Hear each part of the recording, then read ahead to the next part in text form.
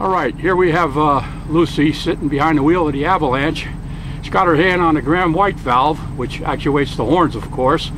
And depending, well, first of all, she needs an air supply to the valve. So she opens up the main valve. Now, depending on which horn she wants to blow, the right side or the left side, she opens up the corresponding valve.